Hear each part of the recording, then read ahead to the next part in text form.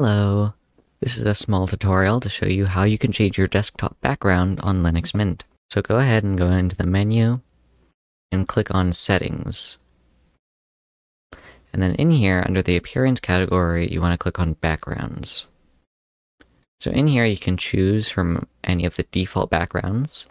And then on the left, you can click on the second item in the category, and there are a bunch of other pictures that you can choose from. Here's Snow Mountain.